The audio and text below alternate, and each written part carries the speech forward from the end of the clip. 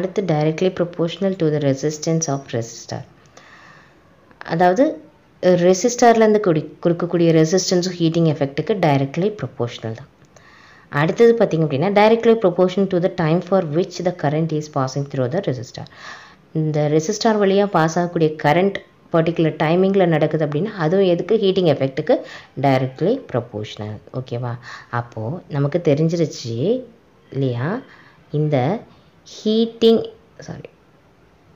Heating effect directly proportional எதுக்கு, ஐ square, சரியா, square of the current, இருமடி மின்சாரம் கரண்ட்டுக்கு, சரியா, அதுக்கும் டைரக்ட்லி ப்ரொபோஷனல் ஹீட்டிங் எனர்ஜி. அடுத்தது ரெசிஸ்டன்ஸுக்கும் உங்களுக்கு directly proportional. And then particular டைமிங்கில் இது நடக்குது அப்படிங்கிறதுக்கும் டைரக்ட்லி ப்ரொபோஷனல். சரியா? அப்போ இது மூணுமே டைரக்ட்லி ப்ரொபோஷனல் ஃபார் எதுக்கு, ஹீட்டிங்க்கு. சரியா? அப்போது நேர்த்தகவுன்னு சொல்லி தமிழில் நம்ம சொல்லுவோம். அதனால் இந்த டைரக்ட்லி ப்ரொபோஷனல் நம்ம ஈக்குவல் டுன்னு ஆல்ரெடி நம்ம போட்டு சொல்லியிருப்போம். H is equal to I square RT அப்படின்னு சொல்லியிருப்போம். சரிங்களா? ஓகேவா? புரிஞ்சிச்சா? அவ்வளோதான் விஷயமே. இதுதான் ஜூல்ஸ் லாவில் எப்படி ஹீட்டிங் எஃபெக்ட் வந்து ப்ரொடியூஸ் ஆகுது அப்படிங்கிறத நம்ம பார்த்தோம். சரிங்களா? அடுத்தது இப்போ பாருங்கள், அடுத்த topic applications of heating effect. இப்போ என்ன சொல்கிறாங்க, எலக்ட்ரிக் ஹீட்டிங் டிவைஸ் எந்தெந்த இடத்துல வந்துட்டு இந்த ஹீட்டிங் எஃபெக்ட் வந்து நம்ம யூஸ் பண்ணுறோம் அப்படிங்கிறத இங்கே நம்ம பார்க்க போகிறோம். அதில் ஃபஸ்ட்டு நம்ம யூஸ் பண்ண போகிறது எலக்ட்ரிக் ஹீட்டிங் டிவைஸ். அந்த கரண்ட்னால் கிடைக்கக்கூடிய ஹீட்டிங் எஃபெக்டை வச்சு நம்ம என்னென்ன டிவைசஸ் யூஸ் பண்ணிகிட்ருக்கோம் வீட்டில், மற்ற இடங்களில் எல்லாத்துலேயும். சரிங்களா? அதை தான் நம்ம பார்க்க போகிறோம். The heating effect of electric current is used in many home appliances such as electric iron, electric toaster, electric oven, electric heater, jaisier. இதெல்லாமே எதுக்கு யூஸ் ஆகுது, எல்லாமே கரண்ட்டில் வந்து கரண்ட்லேருந்து ஹீட் ப்ரொடியூஸ் ஆகிறதுனால யூஸ் ஆகுது. சரிங்களா? இப்போ ஆக்சுவலாக நமக்கு கரண்ட் இல்லாமல் வேலையே இல்லைங்கிற மாதிரி ஆகி போயிடுச்சு இல்லையா? ஃபார் எக்ஸாம்பிள் மிக்ஸி இருக்குது, ஏதாவது அரைக்கணும்னா கரண்ட்டு போயிடுச்சுன்னா மிக்ஸி இல்லாமல் நம்மளால் செய்ய முடியாது. அப்புறம் அடுப்பு உங்களுக்கு எலக்ட்ரிக்காக இருந்தால் கரண்ட்டு போயிடுச்சுன்னா சமைக்க முடியாது. ஸோ கரண்ட் ரொம்ப இம்பார்ட்டண்ட்டாக நம்ம லைஃப்பில் வந்துடுச்சு. அதுலேயும் ஹீட்டிங் எஃபெக்ட்னால் நம்ம யூஸ் பண்ணக்கூடிய திங்ஸ் நிறைய இருக்குது. சரிங்களா? In these appliances nichrome which is an alloy of nickel and chromium is, அதாவது என்ன சொல்கிறாங்கன்னா, இதில் யூஸ் பண்ணியிருப்பாங்க இல்லையா ஒயருக்குள்ளார, நம்ம ஆல்ரெடி தெரியும் ஒயருக்குள்ளார காப்பர் ஒயர் தான் நம்ம பார்த்துருப்போம், செம்பு கம்பி. சரியா? பட் இதில் வந்துட்டு இந்த ஹீட்டிங் எஃபெக்டில் வரக்கூடிய அந்த ஒயரில், அந்த கண்டக்டரில் நிக்ரோம் யூஸ் பண்ணியிருப்பாங்க. எதுவும் அதில் என்ன மிக்ஸ் ஆகிருக்கும், நிக்கலும் குரோமியமும், அதனால் நிக்ரோம் அப்படின்னு சொல்லி சொல்கிறோம். சரியா? Is used the heating element. இதில் வந்து உங்களுக்கு நம்ம ஏற்கனவே பார்த்துருப்போம் ஹீட்டிங் அந்த இதில் ரெசிஸ்டன்ஸை வந்து படிக்கும்போது அதில் கொடுத்துருப்பாங்க நிக்ரோமில் எவ்வளோ ரெசிஸ்டன்ஸ் இருக்கும், அடுத்தது காப்பரில் எவ்வளோ இருக்குது அப்படிங்கிறத ஒரு டேபிள் போட்டு உங்களுக்கு கொடுத்துருப்பாங்க. அதில் பார்த்திங்க அப்படின்னா அந்த நிக்ரோமில் வந்து உங்களுக்கு ரெசிஸ்டன்ஸ் பவர் அதிகமாக இருக்கும். ஃபார் எக்ஸாம்பிள் அதில் எவ்வளோ இருக்குன்னு நம்ம பார்த்தோன்னா 6.84 × 10⁻⁸. சரிங்களா? அவ்வளோ அளவில் உங்களுக்கு மின்தடைங்கிறது, அதாவது ரெசிஸ்டன்ஸுங்கிறது இருக்குது. அதனால் இந்த ஹீட்டிங் எஃபெக்ட் வந்து உங்களுக்கு ஈஸியாக கிடைக்கும். உங்களுக்கே தெரியும் ரெசிஸ்டன்ஸில் ரெசிஸ்ட் பண்ணக்கூடிய அந்த கரண்ட்டோட பவர் தான் ஹீட்டிங்காக உங்களுக்கு வெளியில் வருது. அப்போது ரெசிஸ்டன்ஸ் அதிகமாக இருந்துச்சு அப்படின்னா ஹீட்டிங்கும் என்னவாக இருக்கணும், அதிகமாக இருக்கும். சரியா? கரண்ட்டு கம்மியாக இருக்கும், பட் ஹீட்டிங் எஃபெக்ட்டு அதிகமாக இருக்கும். அதனால் நிக்கல் குரோமியம் கலந்த அந்த ஒரு ஒயர் கனெக்ஷனில் பார்த்திங்க அப்படின்னா ஹீட்டிங் எலமெண்ட்டுக்கு நிறைய யூஸ் ஆகும். ஏன்னா அதில் வந்து ரெசிஸ்டன்ஸ் கொஞ்சம் அதிகமாக இருக்குது, அதனால் நமக்கு ஹீட்டிங் எஃபெக்ட் அதிகமாக கிடைக்கிது. ஸோ இந்த மாதிரி ஹீட்டிங் எஃபெக்ட்னால கரண்ட்டுனால கிடைக்கக்கூடிய ஹீட்டிங் எஃபெக்ட் அப்ளையன்சஸில் நிக்ரோம் தான் யூஸ் பண்ணுவாங்க அப்படின்னு சொல்லி சொல்கிறாங்க. வை பிகாஸ் அப்படிங்கிறது என்னென்னு பார்க்கலாம். It has high resistivity, it has high melting point, it is not easily oxidized. சீக்கிரம் அது வந்து ஆக்சிடைஸ் ஆகாது, எரிஞ்சு போகாது. சரிங்களா? சில நேரங்களில் பார்த்திங்க அப்படின்னா நம்ம கரண்ட்டு யூஸ் பண்ணிகிட்ருக்கோம் அப்படின்னா, for example fan, light, mixie, கிரைண்டர்னு எல்லாம் ஒன்றா ஓடும்போது ஒரு சில சமயங்களில் நம்மளோட ஃப்யூஸ் ஒயர் எரிஞ்சு போயிடும்னு நம்ம கேள்விப்பட்டிருப்போம் இல்லைங்களா? பட் இந்த ஹீட்டிங் எஃபெக்டில் வரக்கூடிய இந்த நிக்ரோம் ஒயர்னால் எந்த ஒரு இதுவும் எரிஞ்சு போகாது. ஓகேவா? ஏன்னா அது ஹைலி மெல்ட்டிங் பாயிண்ட் இருக்குது அதில். ஏன்னா ஹீட்டுனால அது தன்னைத்தானே மெல்ட் ஆகி தன்னை வந்து ரெக்கவர் பண்ணிக்கும். அந்த அளவுக்கு அதுக்கு பவர் அதிகமாக இருக்குது. ஸோ அது வந்து சீக்கிரம் ஆக்சிடைஸ்டு ஆகாது, ரெசிஸ்டிவிட்டி அதிகமாக இருக்கிறதுனால ஹீட்டிங் வந்து நமக்கு அதிகமாக கிடைக்குது. புரிஞ்சுதா? அதனால தான் இந்த நிக்ரோம் ஒயர் உங்களுக்கு வந்து யூஸ் பண்ணுறாங்க. எதில்? ஹீட்டிங் அப்ளையன்சஸில். ஓகேவா? அடுத்தது இப்போ ஃபியூஸ் ஒயர்னால் உங்களுக்கே தெரியும், நம்ம வீட்டிலலாம் ஃபியூஸ் கேரியர் சொல்லுவோம் இல்லையா? அந்த மீட்டர் பாக்ஸுக்கு பக்கத்தில் நம்ம ஃபியூஸ் கேரியர் வச்சுருப்போம். அதில் வந்துட்டு ஃபியூஸ் ஒயர் வந்து எல்லாருமே வச்சுருப்போம். அந்த ஃபியூஸ் ஒயர் எல்லோரும் பார்த்துருப்பீங்க. த fuse wire is connected in series in an electric circuit. When a large current passes through the circuit, the fuse wire melts due to Jules heating effect and hence the circuit gets disconnected. Therefore the circuit, அதாவது என்ன சொல்கிறாங்க அப்படின்ட்டா, என்ன சொல்கிறாங்கன்னா, இந்த fuse wire வந்துட்டு series கனெக்ஷனில் கொடுத்துருப்பாங்க, connection பண்ணியிருப்பாங்க. இது வந்து எலக்ட்ரிக் சர்க்கியூட்டில் இது வந்து சீரீஸ் கனெக்ஷனில் இருக்கும் இந்த fuse wire. when a large current pass ஆகுது அப்படிங்கும்போது த்ரூ த சர்க்கியூட்டில், சரியா, the fuse wire melt due to Joule's heating effect and hence the circuit gets disconnected. அப்போது ரொம்ப அதிகமான கரண்ட், மேக்ஸிமம் வந்து ஆக்சுவலாக அந்த ஃபியூஸ் ஒயர் வந்துட்டு கம்மியான ஒரு அந்த மெல்ட்டிங் பாயிண்ட் வந்து கம்மியாக இருக்கிற மாதிரி தான் கொடுப்பாங்க.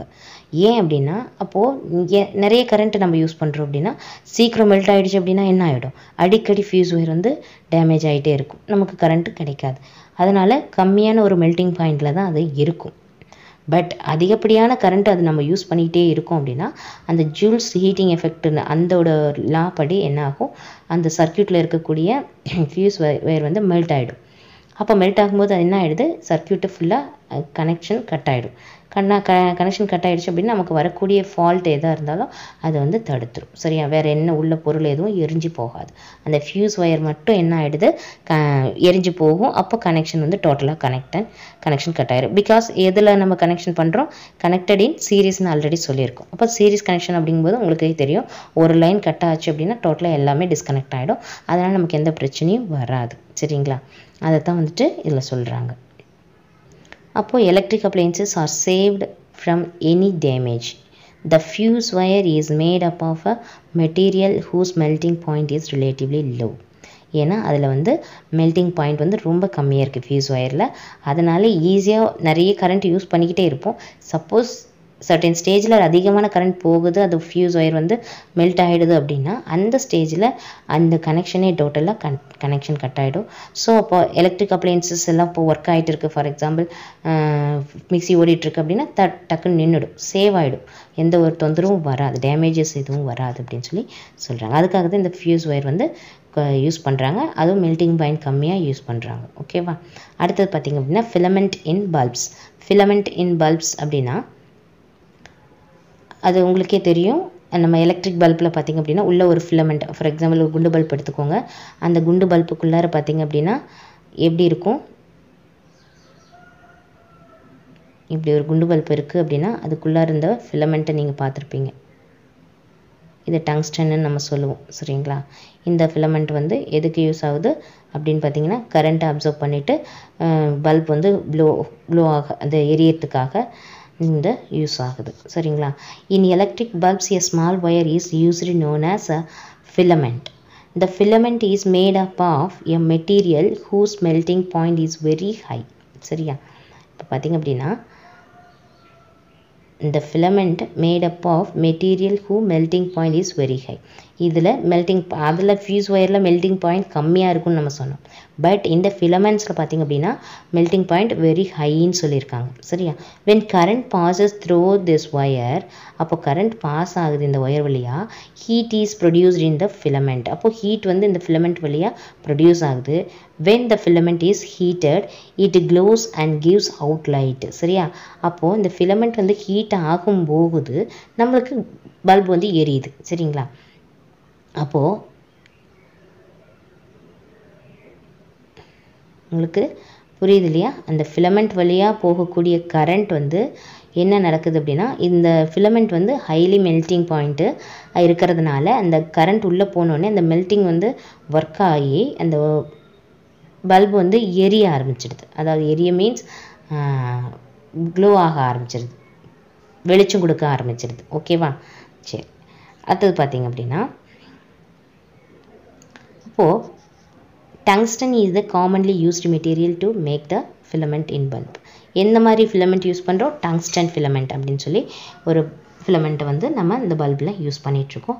ஏன்னா இந்த டங்ஸ்டன் வந்து அதிகமான மெல்ட்டிங் பாயிண்ட்டு இருக்குது, ஹைலி மெல்ட்டிங் பாயிண்ட் யூஸ் பண்ணுறதுனால ஈஸியாக நான் அது கரண்ட் அப்சர்வ் பண்ணோன்னே, இந்த ஹீட் அப்சர்வ் பண்ணோடனே மெல்ட் ஆகிட்டு க்ளோ ஆகுது. சரிங்களா?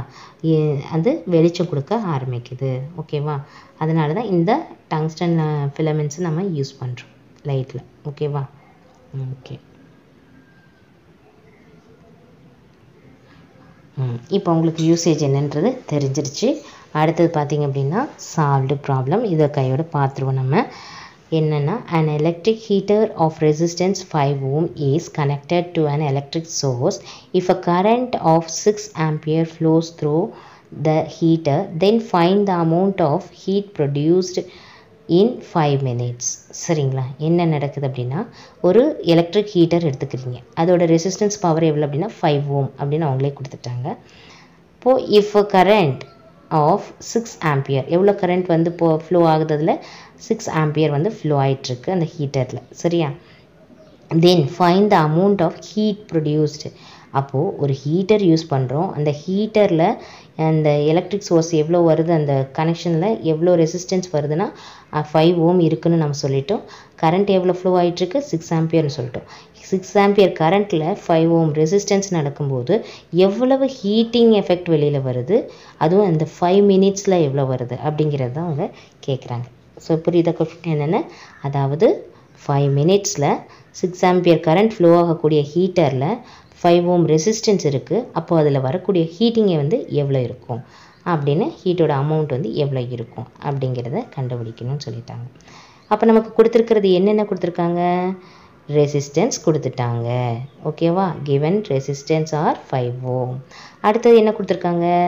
நமக்கு கரண்ட், இப்போ கரண்ட் வந்து 6 ஆம்பியர் எது வழியாக? ஹீட்டரில். சரி, அப்போது எனக்கு கரண்ட் ஐயும் கொடுத்துட்டாங்க 6 ஆம்பியர். எத்தனை டைமிங்குள்ளே ஹீட்டை கண்டுபிடிக்கணும்? 5 மினிட்ஸ் அப்படின்னு சொல்லிட்டாங்க. இப்போ நமக்கு மேக்ஸிமம் பார்த்திங்க அப்படின்னா மினிட்ஸ் அப்படிங்கும்போது செகண்ட்ஸில் மாற்றினா தான் நம்ம கால்குலேஷனுக்கு ஈஸி. சரியா? அதனால் நம்ம இந்த 5 மினிட்ஸ் என்ன பண்ண போகிறோம், ஃபஸ்ட்டு செகண்ட்ஸில் மாற்றணும். அப்போ 1 மினிட்டுக்கு நமக்கு எவ்வளோ செகண்ட்ஸ்? 60 செகண்ட்ஸ். அப்போ 5 மினிட்ஸுக்கு எவ்வளோங்கும் போது 5 × 60 செகண்ட். அப்போ நமக்கு என்ன கிடைக்கிது? ஆல்ரெடி நமக்கு தெரியும், 5 × 6 30. ஓகேவா? இந்த 0 அப்படியே இங்கே வந்துடும். அப்போ 300 செகண்ட்ஸ் நமக்கு எவ்வளோ இந்த 300 செகண்ட்ஸில் எவ்வளோ ஹீட் கிடைக்குதுங்கிறத நம்ம இப்போ கண்டுபிடிக்க போகிறோம். சரி, அமௌண்ட் ஆஃப் ஹீட் ப்ரொடியூஸ்டு, எவ்வளோ ஹீட்டு ப்ரொடியூஸ் ஆகுது அப்படிங்கிறதுக்கு என்ன ஃபார்முலா?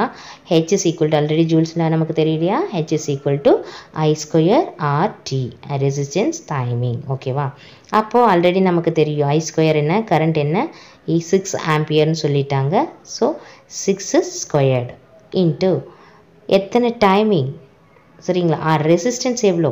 I² Rன்னு சொல்லிட்டோம். அப்போ ரெசிஸ்டன்ஸ் எவ்வளோ கொடுத்துருக்காங்க? 5 ஓம். ஓகேவா? அடுத்தது பாருங்கள், இன்ட்டு 5 மினிட்ஸ். டைமிங் பார்த்தீங்கன்னா 5 மினிட்ஸ். நம்ம மினிட்ஸ் இருக்கிறது எப்பயுமே செகண்ட்ஸில் சேஞ்ச் பண்ணிக்கணும். ஸோ செகண்ட்ஸில் சேஞ்ச் பண்ணுறோம் அப்படின்னா 5 × ஒரு 1 மினிட்டுக்கு 60 செகண்ட்ஸ். அப்போ 5 × 60 is equal to 300 செகண்ட்ஸ்ன்னு கண்டுபிடிச்சோம். அதை வந்து நம்ம இங்கே போட்டுருவோம் டைமிங்கில். அப்போ I² R², resistance 5 Om and timing 300 seconds. இப்போ நீங்கள் இதை மல்டிபிள் பண்ணிங்க அப்படின்னா உங்களுக்கு கிடைக்கும் 6² வந்து நம்ம என்ன பண்ணுவோம், ஆஸ் யூஷுவல் 6 × 6 அப்படின்னு சொல்லிட்டு மல்டிபிள் பண்ணி 36 வரும். சரியா? அப்போ 36 into 5 அப்படிங்கும்போது என்ன வேல்யூ வரும் உங்களுக்கு?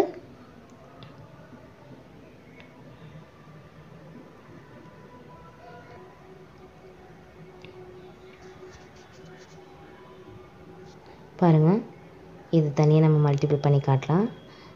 6 ஸ்கொயர்டை நம்ம என்ன பண்ணுறோம், 6 into 6 is equal to 36 அப்படிங்கிறது நமக்கு தெரியும். சரியா? அப்போ 6 ஸ்கொயர் கண்டுபிடிச்சிட்டேன். அப்போ இந்த இடத்துல நான் என்ன போட போகிறேன், 36 into 5 அப்படின்னு போடும்போது அப்போ 36 கிடச்சிருச்சு இல்லையா? இது கிடச்சிட்டு இதையும் 5, இது 36ன்னு கிடச்சிருச்சு. இன்ட்டு 5 மல்டிபிள் பண்ணோம் அப்படின்னா என்ன கிடைக்கும் எனக்கு? 180 கிடைக்கும். சரியா? 6 into 5 13 தெரியும், 0 போட்ட remaining 3 and then 3 into 5 15 plus 3 add பண்ணோம் அப்படின்னா 180. ஓகேவா? அப்போ எனக்கு அதுவும் கிடச்சிருச்சு. இப்போது 180 into 300 மல்டிபிள் பண்ணணும். சரியா? 300. இப்போ மல்டிபிள் பண்ணுறோம் அப்படின்னா